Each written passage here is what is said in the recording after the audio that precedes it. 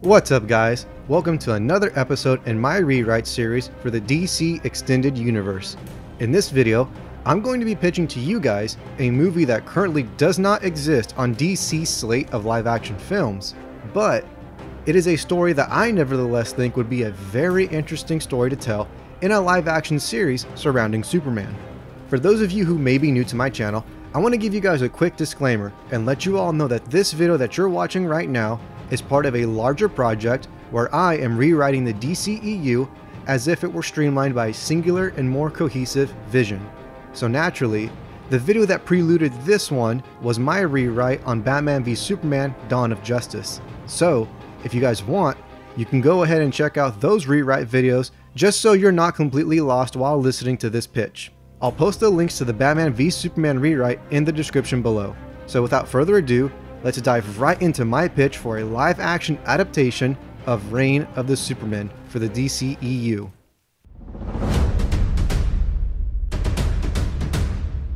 Okay, right off the bat, for those of you who don't know, Reign of the Supermen is a comic book arc that ran from June to October of 1993.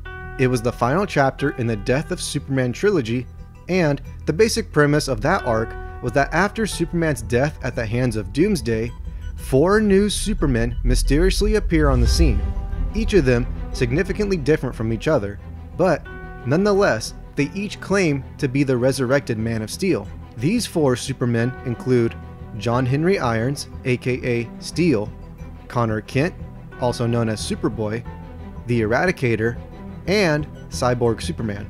All 4 of them believed to have the most legitimate claim to Superman's legacy, and this inheritance dispute leads to a dramatic competition between the Supermen as alliances are forged and broken in an attempt to determine who is the true successor to the Man of Steel.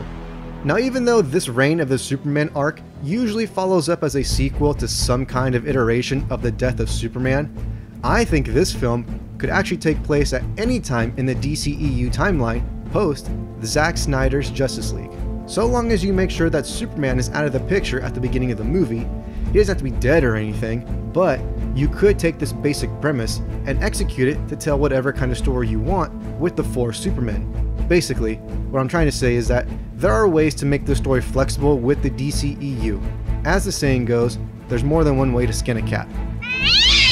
But I do think that the best time to use this particular story within my version of the DCEU would be right after my rewrite for Batman v Superman, since at the end of that story, Superman is fatally wounded by kryptonite and hidden away from the rest of the world in the Fortress of Solitude so that he can heal in peace.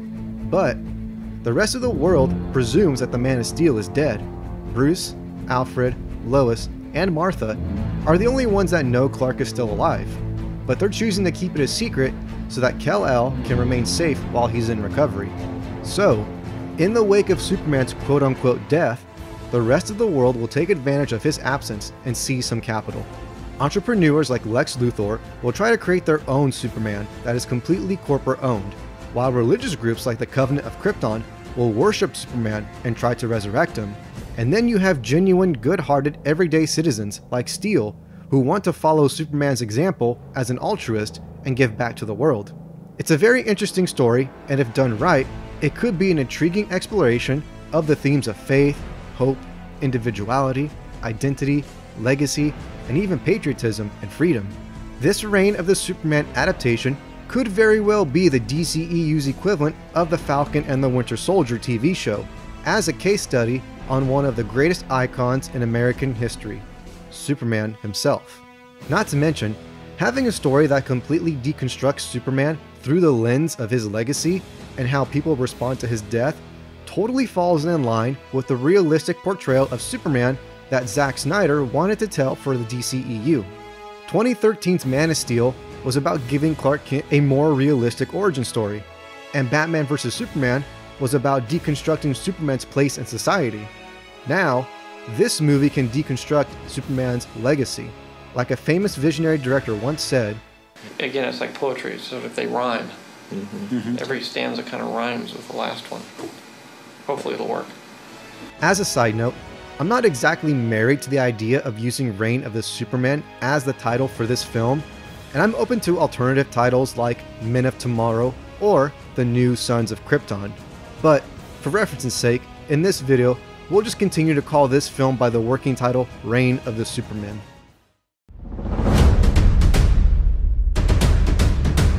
The main protagonist of this film will be the most idealistic and altruistic of the four Supermen, John Henry Irons, also known as Steel. While the role of the Deuteragonist, the second most important protagonist in the story, will go to Superboy, since he will have his own subplot that connects with the main plot concerning Steel. Lois Lane, on the other hand, will become the Tritagonist.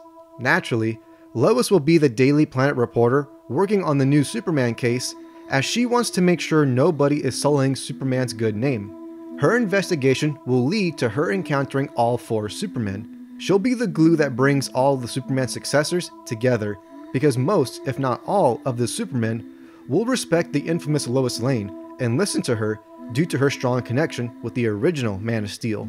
Just like in Batman v Superman, Lex Luthor will return as our main antagonist. The Covenant of Krypton, which is based off the Cult of Connor from the DC Comics, will serve as minor antagonists in this film alongside the Eradicator. For this rewrite, I'm actually going to replace Cyborg Superman with Bizarro as the fourth Superman successor. Even though Bizarro is mostly portrayed as an antagonist, I think he would be a much more compelling character if he became an anti-villain, or an anti-hero as opposed to just being another physical obstacle that the heroes have to overcome. Which is another reason why I didn't include Bizarro in my rewrite for Batman v Superman, despite everyone wanting Bizarro to replace Doomsday, because Bizarro has so much more potential as a morally ambiguous character than he does as just a run-of-the-mill supervillain. Bizarro could be the wild card in this ensemble of Superman successors. Not counting the actual Frankenstein in DC Comics, Bizarro is essentially the DC's equivalent of Frankenstein's monster in terms of morality and how people treat him. Having him be a tragic anti-villain, I think would be the best route to take his character in the DCEU. As for the Eradicator, he's actually going to take Cyborg Superman's role as the villainous Superman successor, and Cyborg Superman will be reduced to a minor cameo just because it would convolute the story if we had to stop and explain the detailed origins of Hank Henshaw, when we can easily just give his role in the story to Eradicator and save ourselves the trouble of trying to cram in unnecessary extra lore into this movie. Now, let's move on to the opening scene of this film. The prologue will start with Lex Luthor, the new mayor of Metropolis, visiting one of LexCorp's laboratories, where we see a cloning facility filled with rows of incubation tanks containing malformed abominations that vaguely resemble human bodies. Lex Luthor's goal in this film is to create his own Superman that only he can control. He wants the people of Earth to worship an idol of his creation, therefore giving him all the power and praise, since he is in reality the puppet master pulling the strings. In secret, Lex starts up Project Cadmus, a LexCorp program dedicated to creating the perfect clone of Superman. Lex is able to acquire Superman's DNA for Project Cadmus's experiments from some of Superman's blood that was found on one of the OMAC drones that Superman destroyed back in my Batman v Superman rewrite. Using that limited sample of DNA, the scientists of Project Cadmus began working on creating the perfect clone of Kal-El. Unfortunately, the project runs into complications, since the blood sample collected was mixed with other chemicals, like the metal from the drone's body, along with some dirt and dust that came from the debris of the battle. Therefore, the clone cells continue to decompose, and it becomes increasingly difficult for Project Cadmus to produce a living, breathing, sentient creature, let alone a perfect clone of Superman. But, in his hubris, Lex refuses to quit. He will find a way to undermine God, and what better way to do that than to make God your servant? Dr. Westfield, the director of Project Cadmus, creates the first attempt at a Superman clone, but they immediately recognize that something is wrong. This clone looks severely different from Superman, and is nowhere near as intelligent. This is Bizarro. I'm not too sure how Bizarro would get his name in this version, but if you guys have any ideas, then go ahead and leave a suggestion down below. I know Nando V Movies came up with a good origin for Bizarro's name in his Batman v Superman rewrite, so maybe that could be an option here as well. But anyways, Lex and Dr. Westfield quickly realize that Bizarro's cellular composition is unstable. Not only is Bizarro a mutated and imperfect clone, but he's also dying.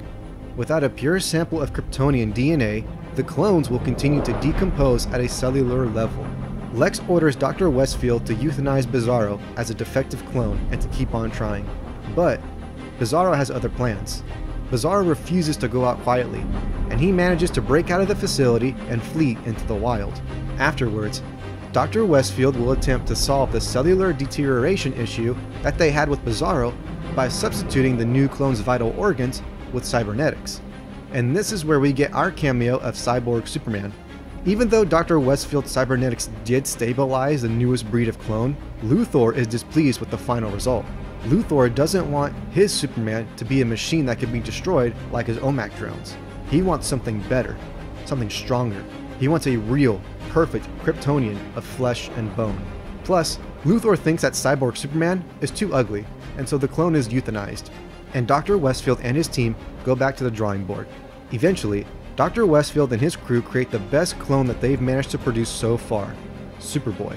They introduce the new teenage specimen to Luthor as the boy's body floats in the cloning tank, crouched in a fetal position. Luthor smirks as we cut to the film's title sequence.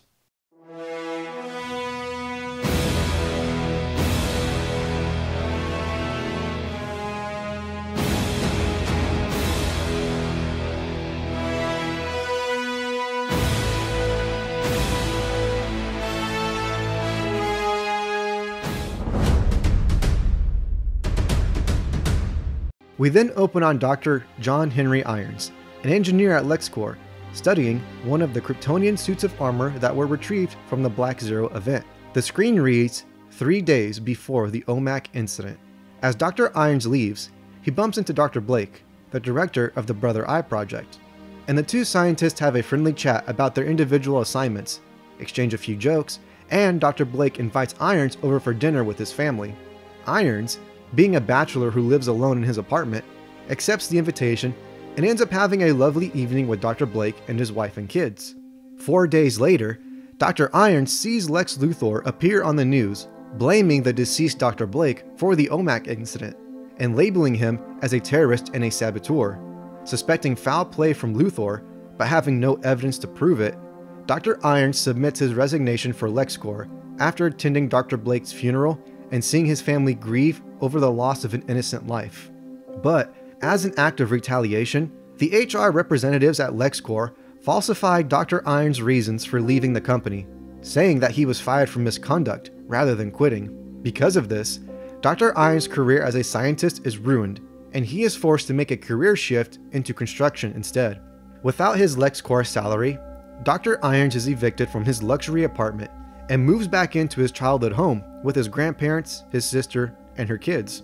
Irons will be one of the millions of Metropolis citizens who attend Superman's public funeral when the Brother Eye satellite footage is leaked, and the world assumes the Man of Steel to be dead. At Superman's services, Dr. Irons will have a flashback of when he met the Man of Steel. It had been during a high-speed chase in downtown Metropolis. A couple of thieves were road raging to escape Superman after he foiled their heist, and Dr. Irons, who was in the middle of crossing the street, was about to get caught in the crossfire. But Superman flew down and rescued Irons, and in return, Irons managed to restrain one of the criminals trying to escape. After the crime had been stopped, Dr. Irons tried to literally repay Superman for his help, insisting that Superman accept the cash in his wallet as a token of gratitude. Superman kindly refused, telling Dr. Irons that his parents raised him to believe that doing the right thing should be free. Dr. Irons understands, expressing that his grandparents taught him the very same thing. So he asks Superman what else he could possibly do to express his appreciation. Superman tells him, "Live a life worth saving," before flying off into the sky. The memory of that meeting has left such an impact on Dr. Irons that he will remember it until the day he dies. Fast forward to Dr. Irons working at a construction site in the present day and getting ready to take his lunch when he notices a bunch of neighborhood kids playing in the construction site. The former Dr. Irons will tell the kids the story about the legendary folk hero John Henry, a steel driver who made history by drilling a hole into the side of a mountain faster than a steam engine. As the story ends, Irons gets back to work, and the kids turn to leave. But a drive-by suddenly occurs, as two rival gangs open fire on each other out in broad daylight. But these gangsters are using high-tech machinery, and Irons recognizes their advanced firearms as the same nanotech weaponry that the OMAC drones were originally equipped with. Something isn't right here. Maybe one of these gangs can be led by mob boss Bruno Mannheim, a villain from Superman's Rogues Gallery. Anyways, one of the neighborhood kids is caught in the crossfire of the street war, and he dies in Dr. Irons' arms. Later that night, Irons watches the local news as they report the tragic drive-by, and the reporter goes on to explain that the incident is one of many that have been occurring across the city. A large crime wave has washed over Metropolis after Superman's death. Every day, the streets of Metropolis are getting more and more dangerous, and without their guardian angel, the city bemoans for someone to deliver them from the strife. Irons mulls over Superman's words. Live a life worth living. He suspects LexCorp to be involved with the rise in crime and begins putting his scientific merit to work. Based solely off his photographic memory, Irons forges himself the iconic suit of metallic armor and will base it off of the Kryptonian armor that Zod and his warriors wore in the Man of Steel movie. The suit functions practically the same way that the Kryptonian armor did, giving the wearer enhanced speed, strength, and endurance. But Dr. Irons improves upon it by adding the ability of flight, infrared vision, and a rivet gun to his right arm. In Superman's memory, Irons commits himself to getting the LexCorp nanotech weapons off the streets. He takes some inspiration from his namesake, the mythical John Henry, and builds a smart hammer for himself. But since Irons is a man of science, he's had no prior combat training and is not really a proficient fighter. So he relies more on his technology to fight crime more than anything else. Yes, with the strain of the suit, he can wield the mighty smart hammer, but he doesn't have any technique in wielding such a heavy melee weapon, and he relies more on his rivet gun, his rockets, and the suit's raw strength to win a fight. The helmet is connected to the smart hammer, where it will pinpoint weaknesses and targets for the wearer to strike, forming a symbiosis between helmet and hammer. The helmet will also have a scanner and possess all of the same abilities as Iron Man's online systems.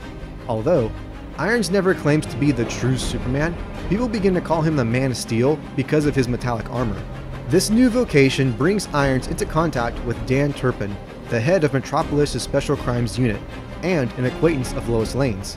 Turpin is a conservative cop who doesn't like the idea of having more vigilantes crop up in his city, but he admits that the rise in crime needs a higher caliber of law enforcement than what the Special Crimes Unit can offer. So, he grudgingly agrees to work with Steel. We cut to a group of thugs vandalizing the Superman memorial statue and harassing a nearby jogger. A dashing teenage boy dressed in a sleek and stylish Superman suit intervenes by dropping down from the sky and placing himself between the vandals and the girl. Claiming to be the new Superman, Superboy wipes the floor with the thugs, takes a pair of sunglasses off one of them, puts them on, and then kisses the jogger before taking off into the sky. Mayor Lex Luthor then makes a public statement the next morning as he unveils his plan for fixing the crime wave. Lex introduces Superboy to the world, and he does everything that he can to build Superboy up and emphasize that his loyalties lie with LexCorp. Superboy instantly becomes a Justin Bieber type of celebrity who becomes more concerned with putting on a show and being famous than putting in the actual work to save people. Superboy will visit the Daily Planet to announce Superman's triumphant return, but Lois Lane isn't buying it, and she gives him the nickname Superboy, which seems to really offend him. Regardless, Superboy flirts with Lois, and Perry White jumps in on the opportunity to acquire exclusive interview rights with Superboy. Perry then assigns Lois and Jimmy Olsen to this task, and instructs them to stay close to the kid and to keep up on all of his exploits. But of course, Lois, being the headstrong reporter that she is, will veer off course from her given assignment and instead start investigating the mysterious connection between LexCorp, the crime rate, and this new crop of Supermen. While Lois secretly arranges a meeting with Steel and gains his support in uncovering this mystery, Superboy will be called back to the LexCorp lab by Lex Luthor. Lex wants the clone to go through a series of tests to see if Superboy is ready for his next assignment. Superboy is programmed with multiple forms of hand-to-hand combat, and even though he's proven to be excellent at fighting human criminals, Lex wants to give his clone a real test. He makes an arrangement with Amanda Waller to have some of her metahuman inmates from Belle Reve visit the LexCorp facility and fight Superboy in a gladiator match. This is where we can have some neat cameos from other Superman villains who may not get a chance to be seen on screen otherwise, like the Parasite, Livewire, and the Silver Banshee. Waller insists that she doesn't want her assets damaged, and Lex carelessly replies that if any of the inmates die, he'll compensate Waller for her troubles. Superboy will prove successful in his fights with all three supervillains, but he's got a huge chip on his shoulder, and like most teenagers, becomes arrogant and starts to think that he's untouchable. Superboy will complain to Lex about how his suit got torn and ruined during the brawl. Lex will roll his eyes and tell Superboy that he'll get him a new suit. "This is why I hate kids," Lex will mumble under his breath as he stressfully rubs his eyes. "Have you tried putting a bomb in their necks? Works wonders for me." "That's a tad too excessive for my tastes, Amanda." "Touché." With those tests completed, Waller and her prisoners leave the facility, and Lex assigns Superboy with his first real mission. LexCorp satellites have tracked down their lost lab rat, Bizarro, and Lex wants Superboy to find Bizarro and destroy him. Lex tells Superboy that Bizarro is a threat to the public and must be eliminated before he can harm any civilians. But in reality, Lex just wants to tie up any loose ends and delete any unwanted evidence of Project Cadmus. But after Superboy fails to kill Bizarro and continues to act brashly and impulsively, Lex decides that the boy has too much free will and is unmanageable. He labels Superboy as yet another defective clone within Project Cadmus and attempts to euthanize him like the others. But the assassination fails and Superboy flees. In his place, Dr. Westfield refines Superboy's cloning formula and creates a new, perfect clone of Superman that is obedient only to Lex Luthor. The clone is imprinted to Lex and behaves very much like a machine, remaining unresponsive unless given directions from its master. It's a cold, emotionless, and brutal killer. It's basically the Terminator, and this clone becomes known as the Eradicator, and he will serve as the villainous Superman within this ensemble of Supermen.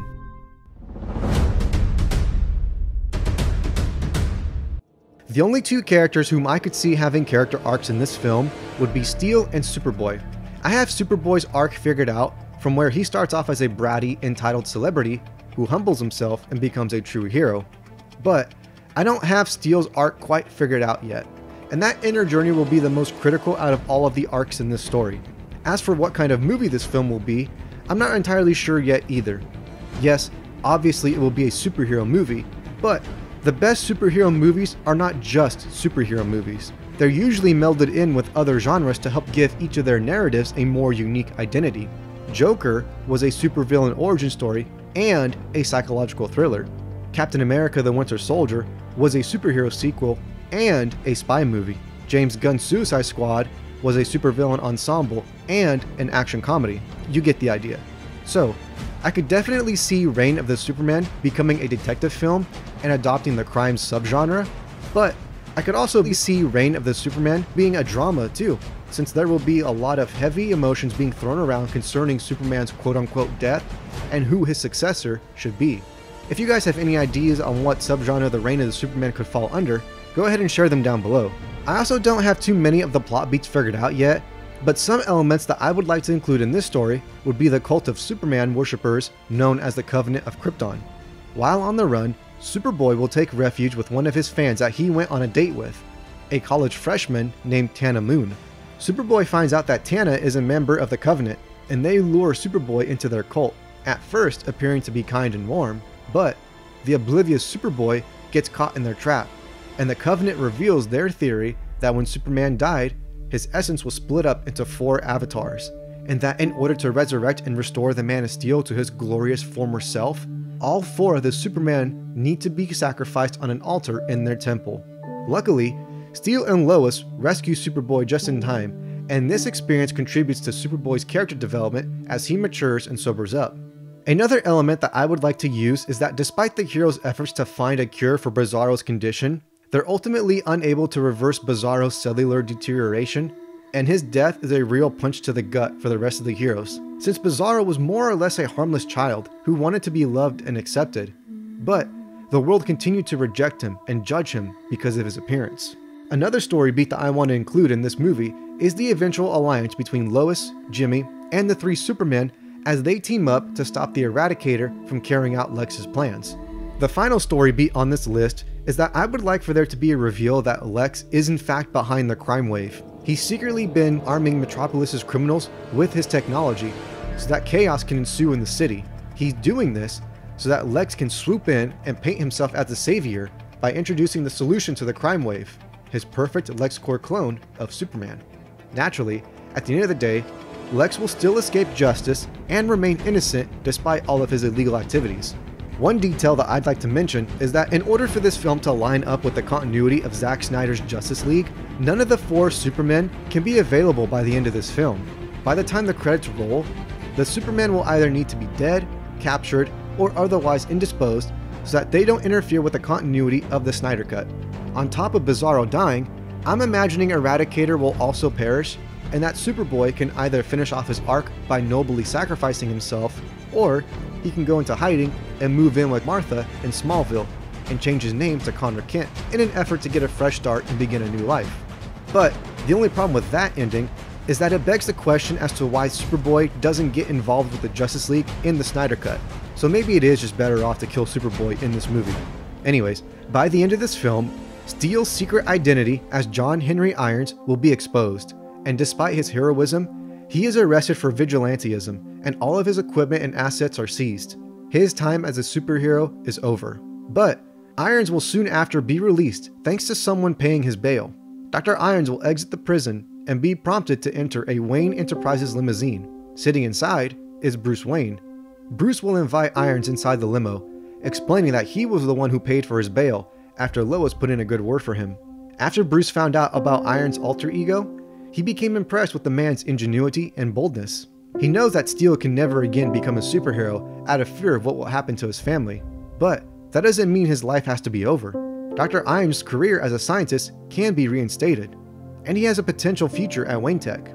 Bruce explains that the Wayne Tech department has been struggling without Lucius Fox, the department's original founder and manager.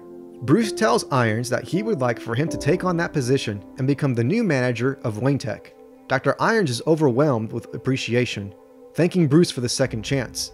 Bruce will tell Dr. Irons that the job does come with one catch. Bruce figures that Dr. Irons is too smart to fool, and he openly admits that Wayne Tech is a front. Bruce will say, "Here at Wayne Tech, we do more than manufacture tablets and security systems. We build hardware for people such as yourself, people who want to make the world a better place, but can't afford to do so under normal circumstances. Of course, complete discretion is mandatory. Otherwise, these individuals and their efforts will become compromised. Considering your background as the Man of Steel, we figured you'd be fairly open-minded about this discretion policy. You could be the perfect candidate for this job, John, but we need to make sure that you're okay with keeping things off the books before we proceed any further."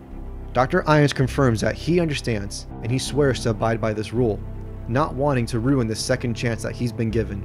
Bruce will then escort Dr. Irons to his penthouse, revealing the Batcave to him. Dr. Irons' jaw will drop in awe, and then we cut to the end credits. As far as casting goes, I would want to hire John Boyega as Steel. Granted, any number of African American actors could play Steel. It's not a comic book role that requires a very specific skill set like the Joker. Actors like Ariane Bakari and Daniel Kaluuya could easily kill it in this role. But the reason why I think Boyega would be a good fit for this role is because I think it would help show audiences just how much Boyega has to really offer as a performer by seeing him take on a role like John Henry Irons. Irons has always been a big believer in not just Superman, but for what Superman stands for. He truly believes in the ideals of justice, humility, honesty, and mercy. And since Boyega is known for being an advocate for justice in real life, it would be fitting to see him take on that same archetype on screen.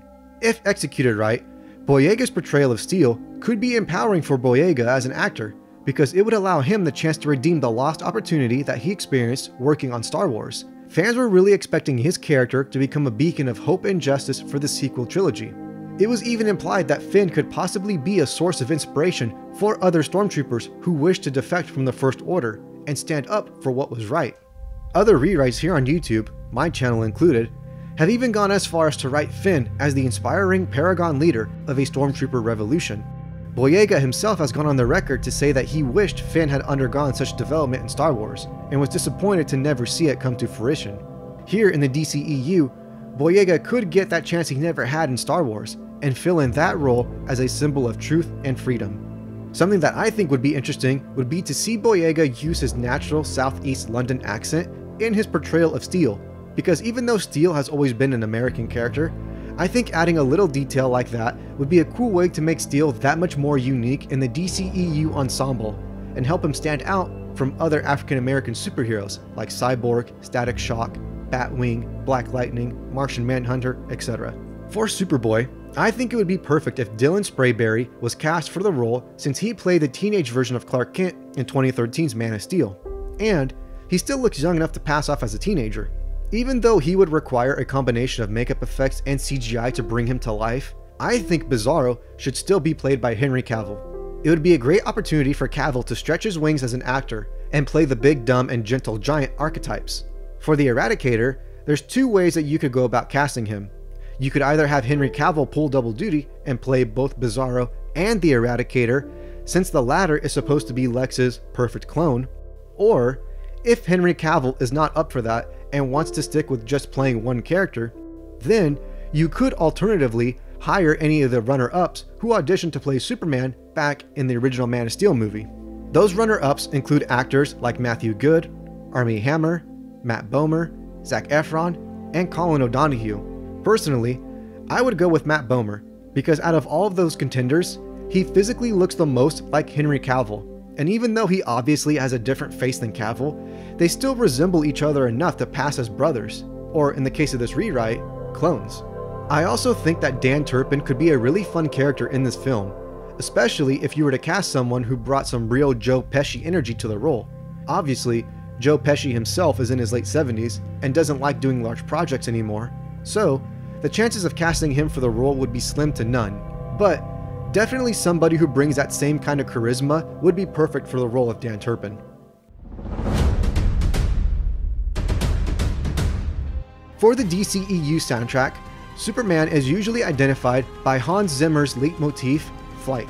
I think it would be really interesting if each of the 4 Supermen had their own leitmotifs that were remixes or incomplete versions of Flight, representing how neither are truly the Man of Steel despite their claims. And as Steel and Superboy get closer to fulfilling their character arcs, their leitmotifs start to sound more and more like the pure original version of Flight. But it never quite sounds perfect because none of them could ever truly live up to Kal-El. Another idea could be to just give each of the 4 Supermen their own original leitmotifs and reserve Flight just for Superman. Either way, I think there's a really cool musical opportunity here for whoever would get brought on board as the composer for this hypothetical film. And that concludes my pitch for a live-action adaptation of The Reign of the Supermen for my version of the DCEU.